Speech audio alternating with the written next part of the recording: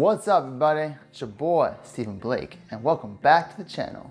And as you saw from the video title, we are mixing things up today by doing a recipe review.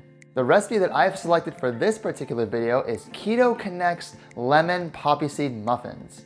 I've actually made lots of muffins in the past, but never a lemon poppy seed muffin, so I'm super excited to try these out and fingers crossed that they are good. Per my usual format, I'll run through the entire recipe video, but then at the end, I will give you my final thoughts and a taste test on the muffins. So without further ado, let the baking begin.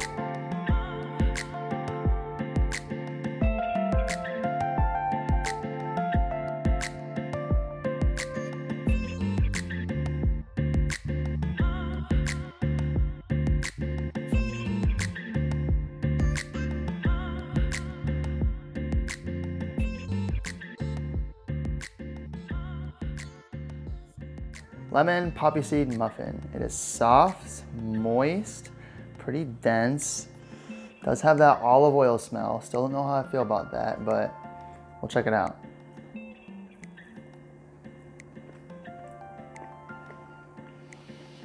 I surprisingly don't taste much of the olive oil in it, actually. I think I prefer a little bit more lemon tasting from it, if that makes sense. I personally have a sweet tooth, so I think I'd rather have it a little more sweeter. But having said that, if you do like just regular poppy seed muffins, I think this is right up your alley. You wanna try it? I like the texture and the consistency, that's nice. Yeah, more lemon and sweeter. Okay. I think it would be nice, yeah. And that's a wrap. Thank you all so much for watching. I greatly appreciate all the love and support. Be sure you smash that like button, comment down below, let me know if you have ever tried Keto Connect's lemon poppy seed muffins. I'm hoping they see this video. Maybe they will, maybe they won't. Either way, I made it and I liked it. So, hey, great job, you guys. And really quickly, if I may just shamelessly plug my Patreon page. It is a great way for you guys to support me and everything that I do, but there's definitely absolutely no obligation whatsoever to give. But if you feel so inclined, I would greatly appreciate that. All right, that's all I got. Till next time, guys. Peace.